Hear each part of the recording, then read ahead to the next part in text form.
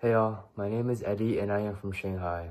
I came to the States during Chinese New Year when the virus wasn't that emergent, but when I heard the numbers were trending every day, it really concerned me. The next day, my school, SAS, had ordered a closure in campus, requiring the school to resort to online learning. My friends in Shanghai had described the situation as awful, as they said how they ate the same dinner for 5 days straight already, and how they gained weight from not going out and exercising. But the real heartbreak was seeing the hard work of all of the doctors, construction workers, citizens fighting for the extermination of the outbreak. The constant cheers, positive vibes of Wuhan workers and citizens motivated me to at least support the country's endeavors, even if the change was little.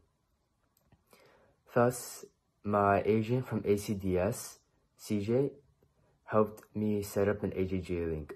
I am extremely grateful for his help, as all I had to do was the easy part after he helped me set it up. Most of my friends and classmates had agreed to donate, as they all empathized with me since we were all students living in China. I hope the outbreak in America and all other countries in the world get better, and I hope all the cases and numbers can come to a decline soon.